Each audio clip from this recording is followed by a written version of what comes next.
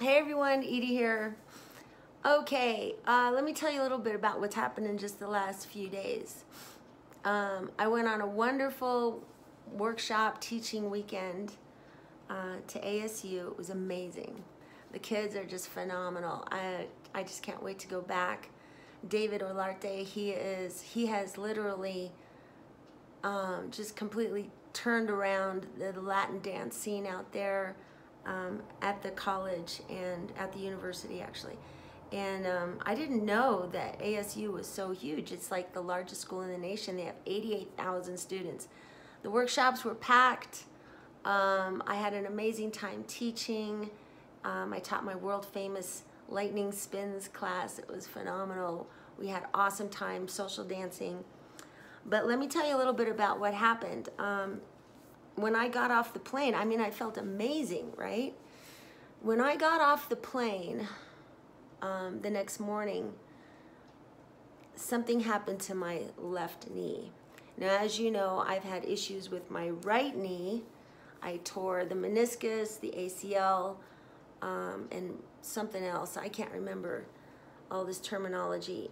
Anyway, I was out for almost a year until I decided to go get stem cells. It worked. The stem cells worked. The amniotic stem cells worked. I did not, when I went and had the bone marrow, as you guys know, they got better for a little while, about 80%, and then it just fell apart again. So in my DNA, I think I am supposed to have bad knees after the age of 50, right? Well, let's just say 50. So when I got off the airplane, I started feeling like my left knee, I started feeling like the lower half from here down, I started feeling like that part was falling off my leg. It's the exact same feeling that I had with my right knee a year ago, or a year and a half ago. And what that was after the MRI was a torn meniscus. And I don't even know how I did it. I was just like, I got up and bam, my knee went out, right? And so over the past maybe I would say couple of weeks or a few weeks, my left knee has been kind of like bothering me a little bit, you know, just like slightly, but I just ignored it, you know, oh, I'll continue to eat vegan foods and all this stuff. And it was doing great for the last year and a half, you know. But God, even when I knock it right now, I'm feeling like this. I'm feeling something inside it should be like this when I knock it, but I feel it's like separated somehow or something, you know. So anyway, I can feel like a hollowness. Whereas on this one that had the amniotic stem cells, I feel it very solid. But this one, you can even hear the difference. It's crazy. So anyway, there's something going on with my left knee, right? And it's identical to what happened. But the thing is that when that started happening with my right knee, I didn't go into the doctor. I just said, oh, it'll go away. I waited a couple months, and as it slowly got worse and worse and worse. And I think I ripped the meniscus and I did not realize it, somehow doing something, I don't know. And then after it rested and it settled down, that's when it started to really get bad. So I waited too long. The rip got worse and worse. The ACL got worse and worse torn. When I went in last year, they said that I would have to have both knees replaced, but I didn't really feel anything on my left knee. I said, why do I have to have both knees replaced? And they said, because you don't have any more cartilage in your knees. I thought, oh, snap. That's not good, especially for a dance instructor, you know. And so when I got off the airplane yesterday, I felt like the same thing was happening to this knee. So I immediately called Dr. Dean Jones at West to North, and I said, I need to schedule a stem cell with you. And he said, come right in, we'll take care of you, which is awesome. Okay, so I'm gonna go in today and get my stem cell injection. I think I might even videotape it, so I'll let you guys see how it's done. It's just one injection. It's like a flu shot, you know, except I've never had a flu shot, but I don't want any flu bugs around me. But anyway, I'll show you how that's done. So I'm gonna go in today, and yesterday, actually the day before yesterday, so it was Monday night, I haven't eaten anything since Monday night, and it's now Wednesday. Now let me tell you why, okay? I've just been drinking, where's my water? Oh no, I lost my water. So anyway, check this out. The reason why I have not eaten is because I'm gonna go on a 1, 2, 3, maybe a 3 to 5. If I can make it to 7 days, I'm gonna go on a water fast. The reason is because I've been studying online. When you fast, you get to a point, your body gets to a point where it depletes all its glycogen stores and all the, and what it does is it starts to regenerate white blood cells after about 3 days. And this is my 2.5 day of the fast. So I stopped eating, not last night, but the night before. So this is like my, I guess, 2.5 day of the fast. And what happens is that when your body depletes its glycogen stores and whatnot, it starts to regenerate white blood cells. And what that does is it starts to clean out any bad bacteria, any bad cells, because it realizes that it's not getting any food. And so what it does, it starts to clean house and just starts to get rid of all this crap in your system, and it regenerates your immune system. It regenerates your body to where now you can feel like, wow, I really need to go get food, you know? And so it's awesome. It's an awesome feeling because I've had the hardest time with my eyes, okay? Like you can see little, maybe dark circles, and my eyes for the past, I would say 6-7 years have been super dry.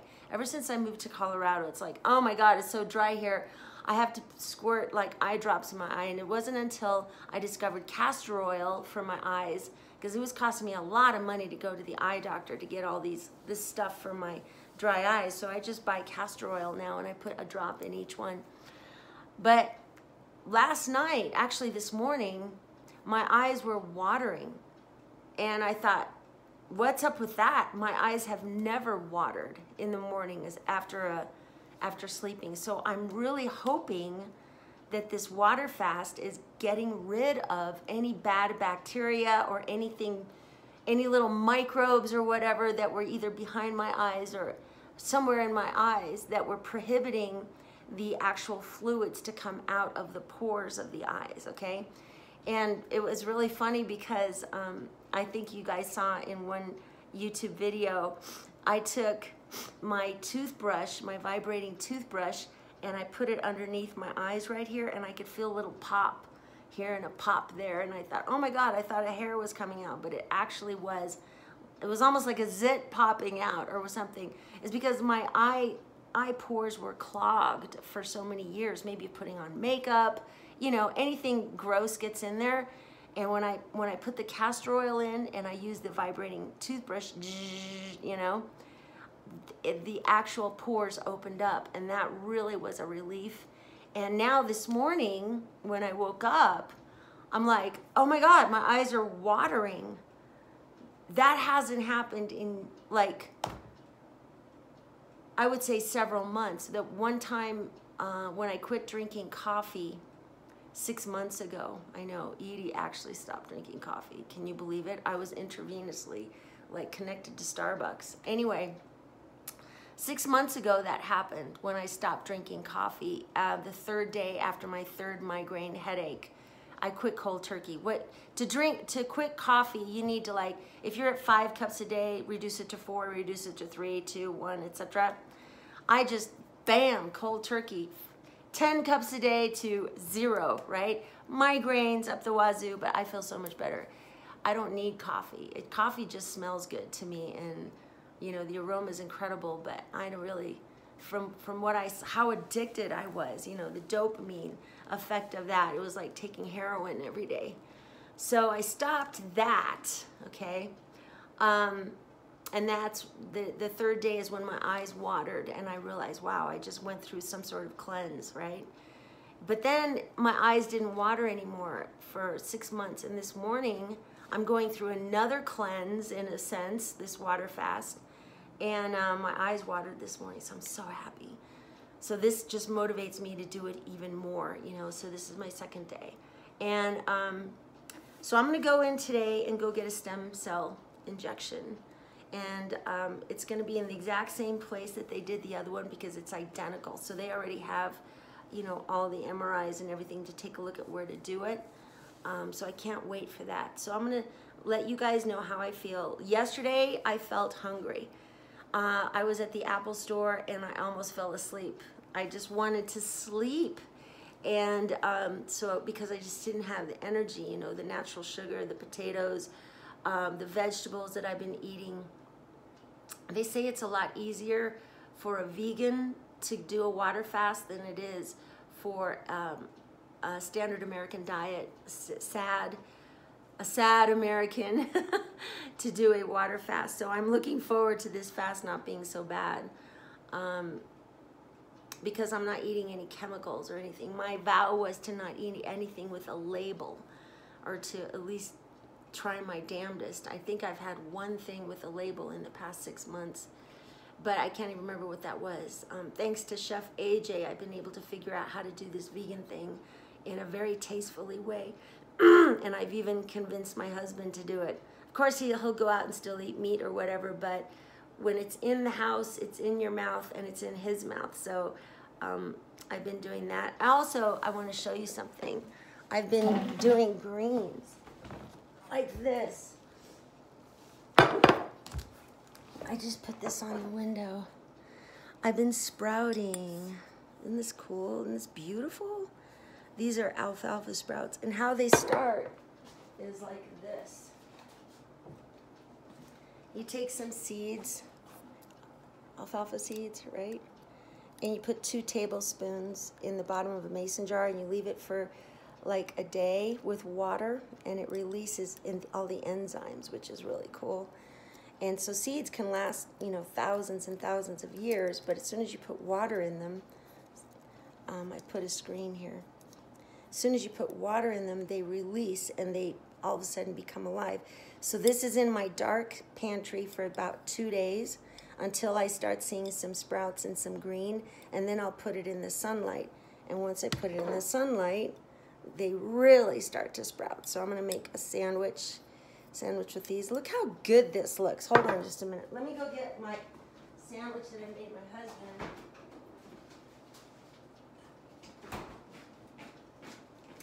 These are the sandwiches I make my husband.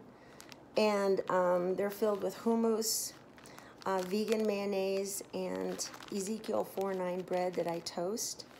And he loves these. When he gets home, he just loves these. When I make it for me, I usually put it in a salad, okay? And it's awesome. And you know what's cool is that yesterday, Sensei Fabian is here from Austin, and I've been teaching him how to cook vegan because he just became a vegan 2 weeks ago. And he has not gotten any altitude sickness out here. Usually when people come to Colorado, they like sleep for 3 days because they're so like, I need coffee, right? Because the air is so thin, especially where we live. I'm at 8,000 feet and he's staying with my mom right now. She's at 6,000. And he's been so full of piss and vinegar, fire energy, all this stuff because of the way I've been feeding him, you know. My mom has a little kitchen downstairs, and so we got him an Instant Pot, an air fryer, all that stuff that you guys have been seeing in my videos. And so he's had so much energy. Not only is he teaching at night, we're practicing all day, but he's also going to like Zouk and Kizumba parties afterward, you know. It's pretty funny. So he's had so much energy just from the food, and he's just been eating pure vegan, no oil, no sugar, no salt, no flour, no alcohol, no animal products. So that's SOFAS, S-O-F-A-S. No salt, no oil, no flour, no animal products, no alcohol, and no sugar. And he feels phenomenal. So he's completely changing the way he's eating. So, okay, so anyway, about the fast. Yesterday I felt really, really tired, right? And this morning I didn't, and then last night I didn't feel hungry at all. I wore, when I was cooking for Fabian, I wore, so that I wouldn't eat anything, I brightened my teeth. See how white they are? I brightened them with those crust strips and other strips that I got. They're kind of expensive, but it's worth it, right? And so I wore those the strips so I wouldn't even be tempted to drink anything that wasn't water. And it was really good. And when you have a focus and when you have a plan, like my plan is to regenerate my body, right? My plan is that when they inject the stem cells, all of the other stem cells in my body are starting to be activated now because they realize the white blood cells are saying, okay, stem cells, let's rejuvenate, let's get going because this woman is not feeding us. So now we've got to get enough strength and power to go search for food. And that strength and power that's going to go search for food, we need you guys to wake up. And I guess when you're always eating all the time, your cells get kind of lazy, lethargic, blah, blah, blah. They just kind of go, ugh. And that's how we age faster. So this is the first time I've ever done a fast, okay? And so I'm going to see what happens. This morning I woke up, I wasn't hungry, but as soon as I came downstairs to drink my water and do laundry, I started feeling really hungry. So they say that if it gets like out of control hungry and you just feel like you're shaking, to have some apple cider vinegar, a teaspoon in your water, but I'm gonna not do that. I'm gonna see if I can actually just go pure distilled water. And we have distilled water here because our normal water has like uranium in it or something crazy. So we're kind of live off grid a little bit, so our well doesn't produce good water, so we have a distiller here. We ran out of water the other day, so our well is drying up. That's why I'm praying for more snow. Anyway, so that's it. I will let you guys know how I feel later on in the day, and then we'll just go from there. Okay, so this is Edie the Salsa Freak on her water fast journey and on her healing journey of her knee now. Okay, see you later.